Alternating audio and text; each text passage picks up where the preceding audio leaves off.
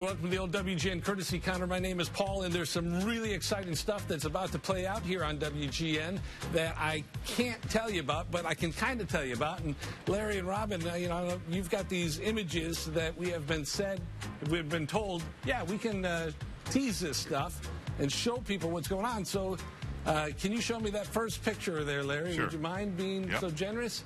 So this is happening tomorrow. That's right. Tomorrow's the 17th. Right. And it's going to happen, I believe, at 4 o'clock tomorrow afternoon. So you're going to have to tune in. Show me the other one so it gives me a little bit more. See, a lot of people are speculating what is coming soon.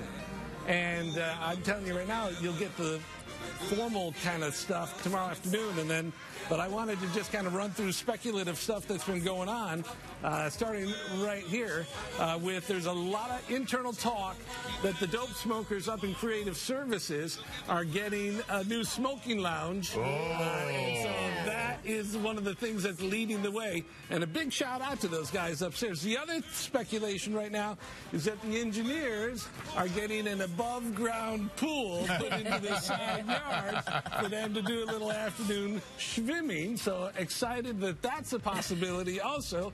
But I'm going to be real honest with you. I know what really is going on because I had lunch Friday with the higher-ups. And what is happening tomorrow, and I don't know why they're focusing so much on it because not that big of a deal, but the WGN weather van is getting some new candy. And so, we've been handing out Snickers bars and things like that, but we're getting a whole new breed of candy, chocolate bars, and everything like that for the new WGN weather van that will be driving around neighborhoods near you. Great. So that's tomorrow, 4 o'clock. Don't miss it. And there's some other smaller things that aren't as relevant. But all right, so we got to take a break. Look forward to seeing you tomorrow for that great information. All right, we'll be right back. We'll take a break. WGN Morning News is sponsored by WeatherTech Automotive Accessories.